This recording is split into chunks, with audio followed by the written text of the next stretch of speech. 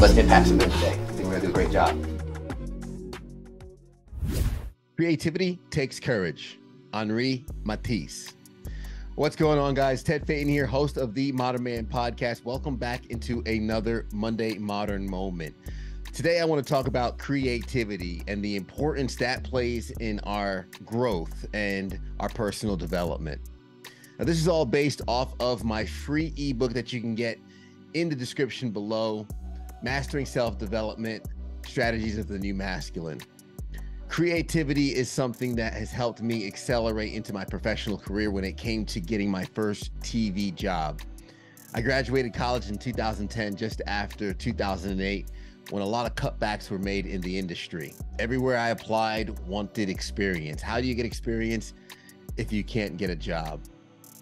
That's when I had the idea of actually creating and starting my own company, and I would forecast before work for the events that were happening in the area. Me and a few friends took some money, we threw it together and bought a camera. We started covering these events, and I also noticed at work an opportunity to become a weather consultant for the cases that included weather phenomena.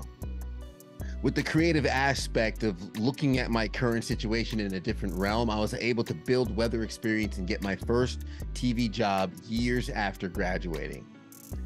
I say that to encourage you to adopt the idea of creativity helping you get to that next level.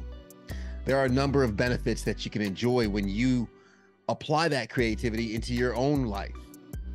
Enhanced problem solving. Suddenly you'll find new ways to get over those obstacles that pop up ahead of you. Increased self-expression. You're able to articulate yourself better when you have more creative ideas and more creative intersections to work with. Empowerment and confidence.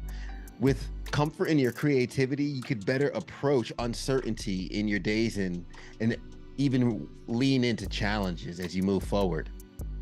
Now, you might be wondering, how can I develop creativity? That's a great question. There are a number of ways you can do it. One, I would recommend a practice called mind mapping. Simply put, it's putting your ideas on paper in a graph form. What is your central thought, and how do different ideas branch from one central location? Implement mind mapping, but experimentation, trying new things and engaging in new activities and new hobbies, things that you might have never done before. By doing new things, you gather new perspectives. New perspectives can give you a whole new view into old things. Embracing failure along the way. Looking back at failure and identifying what could you have done differently, areas to improve, and maybe perhaps get more data from a blind spot helps you better prepare for the next process that you undergo in the future. Finally, cross-pollination of ideas. Are you collaborating with other people? Are you learning different perspectives where if you see a 6 and they see a 9, have you tried going to the other side and seeing it from their point of view? Multiple ways to develop creativity and also lean into innovation, especially through collaboration. You want to lean into curiosity when it comes to identifying ways to innovate in industry. Ask why, even when you're exhausted the first 2 layers. Continuous learning is another great way to be more creative and innovative in a certain industry. The more nuances you learn about a certain topic, the more you could see the dots which only connect in hindsight. If you're trying to learn more and lean into this personal growth even more, be sure to check out my free ebook, Mastering Self-Development, Strategies of the New Masculine.